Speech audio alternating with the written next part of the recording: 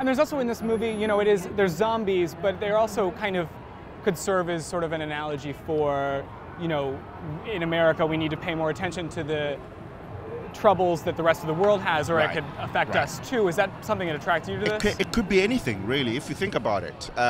It could be the end of oil supply.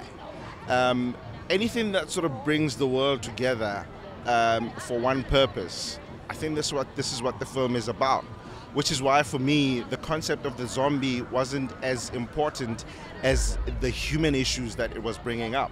And I think that's why for me the work of art, World War Z, is slightly different from other genres, zombie films, so to speak.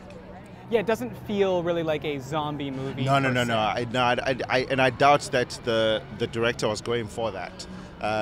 You know, every time that we spoke about character, and he always spoke about the human issues. He always talked to you as an actor from a human perspective, and it wasn't about the action or the zombies so I think his approach is what really gave the film the human direction.